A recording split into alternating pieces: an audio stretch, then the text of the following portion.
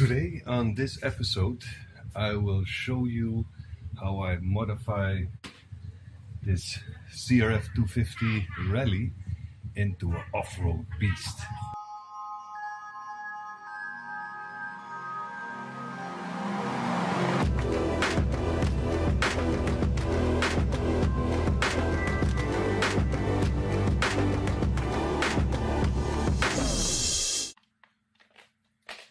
Back to the topic.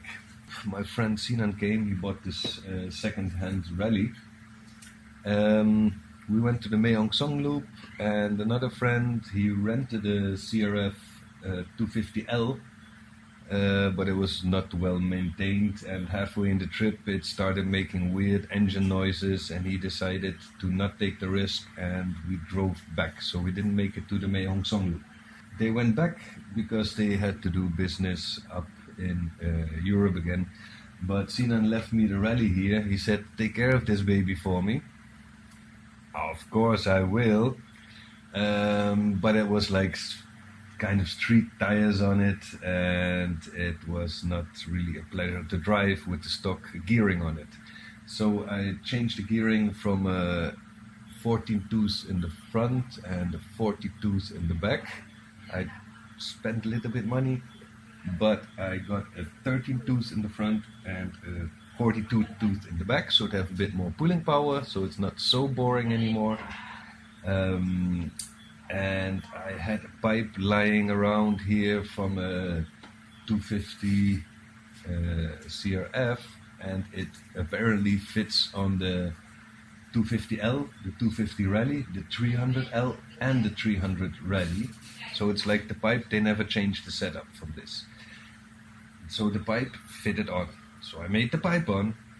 I made a little bit more extra power on it. From 4,500 RPMs starts really pulling. It's now on 3,500 RPM, so it pulls a bit more early. I changed, of course, the tires because the tires were not off-road worthy.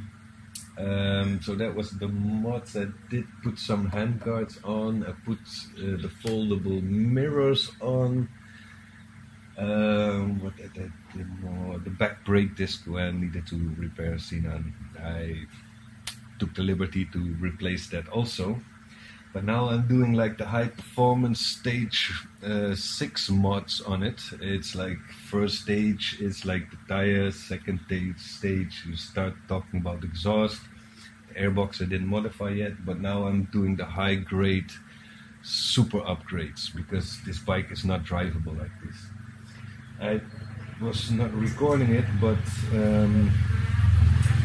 I started to remove the blue because it's like wind resistance a lot. The blue like slows you down 12.5%.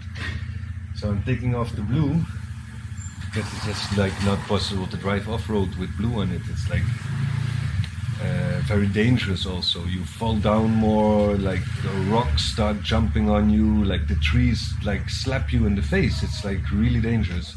I got almost into a few accidents already by this.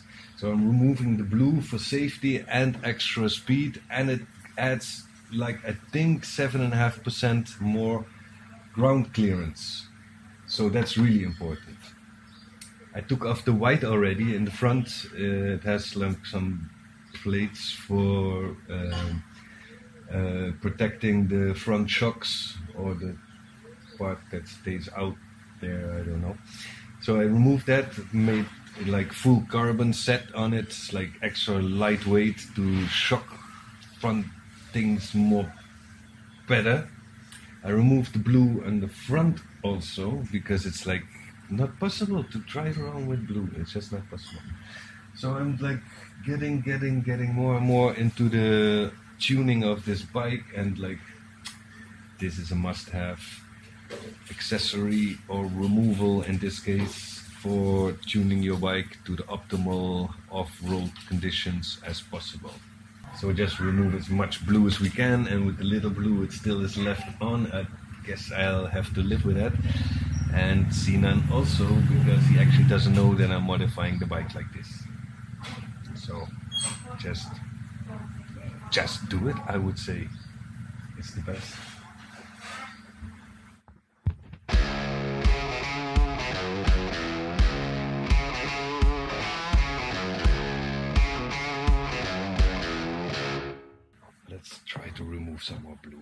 is terrible. Blue is terrible. Some people like blue. It's all no problem. I don't hate people who like blue. I just hate blue itself. And then the rest is all okay for me. Just don't wear too much blue when you're in the nature. Not good for animals. Let's remove it.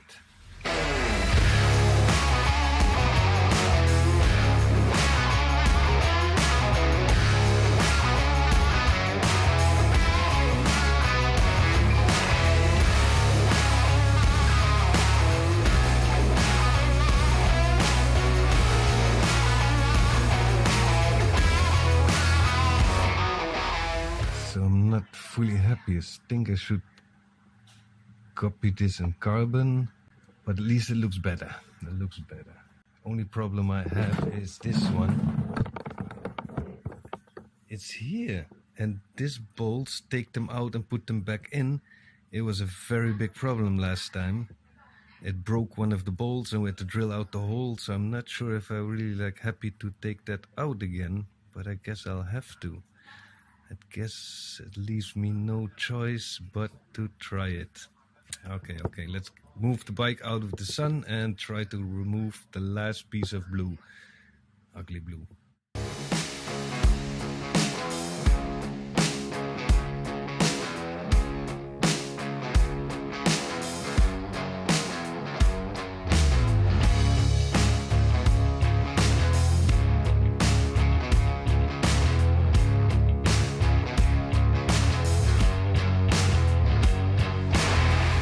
Successfully removed all the blue now, and this is how she looks.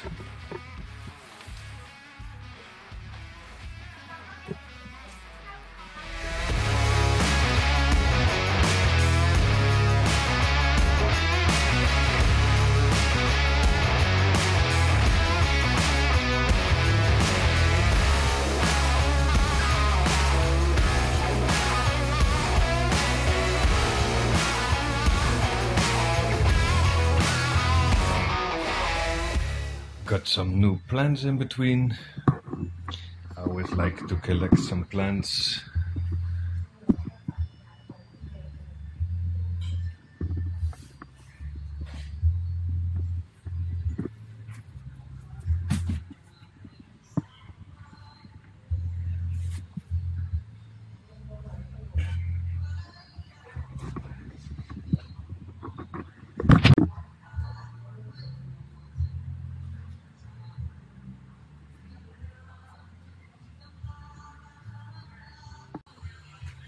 I don't know the name of these plants, but they look awesome, so I just keep collecting it. The concrete garden here starts to look a little bit more better.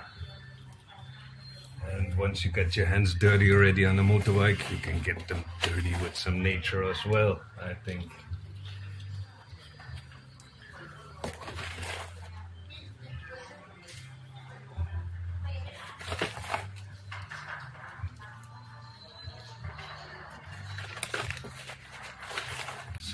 This stuff all needs to go off.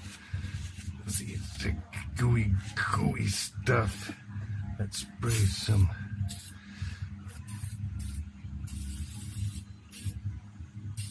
You see already what's it doing? It's like eating up,